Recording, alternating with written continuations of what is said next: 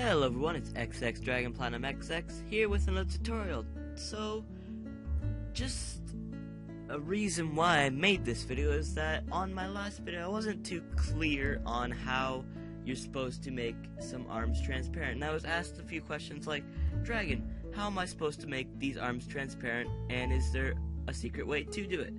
Well, it's not that hard. So I'm just gonna make a tutorial today, and I'm just gonna quickly show you guys how to do it. So it's actually pretty simple. All you have to do is find the part that is white and you want to be transparent, so that means that it can alter to what the skin color of their character, or what color for that matter, of the character's arms or legs, if you're doing pants, that you want. So first of all, you're going to want to select the rectangle select, and you're going to want to make a rectangle right over all that white space. And that's one way to do it, or since if all your arms are the same level, which mine are, just gonna move that away, you can simply go and pretty much select all over them, and then you go Control X, and it makes that checkered pattern. That's how you know that it's going to be transparent. Now, say you have a sort of detailed sort of one like this, and you don't want to take as long, like this might take a little bit longer than the other one, but if you want to be really fast, what you have to do is you have to select the entire thing, which this is pretty simple. Then what you're going to want to do is you want to go to this tool up here, and it's called Subtract. So it'll allow you to get rid of the parts that you don't need to be cut. So you can just get rid of that collar from being cut. Bring that all the way down here. Oops. And say that happens to you and you need to add it back. There's simply an add. You can add that part back. We can just keep doing this.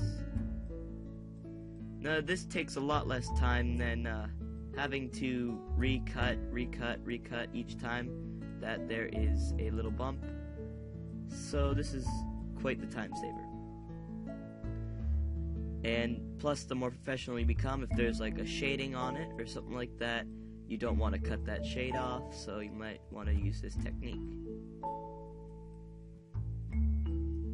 And there, and then we go Control X, and voila. Simple, easy, and nice to do.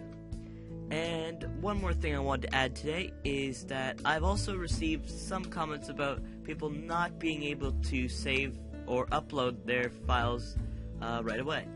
So what you're going to want to do is you're going to want to go to Save As. Now sometimes it'll come up as a PDN. Roblox does not accept these files, so what you're going to want to do is you're going to click here, and you want to go to save it as a PNG. And that's pretty much how it when you go to save it, it'll go, so this is actually orange, so we're going to do light orange, and then when you go to save it, save, so yeah, that's all good.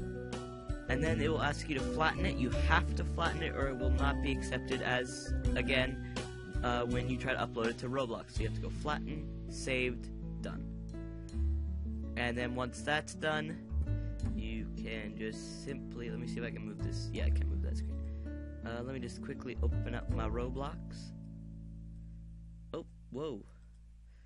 And you can simply go over to your character, go over to your shirts, go to create shirt, choose your file. So I made a light orange shirt, so we're gonna go there, light orange shirt, upload, and then it should say shirt successfully created, and there you go. You will have your new shirt all ready for you. So as always, guys, this is dragonplatinum XX signing out. Peace out. Plus, as a little added tip, if you ever have a question or need help with anything at all, feel free to contact me or just leave something in the comments. So as always, this is dragonplatinum XX signing out. Peace out, guys.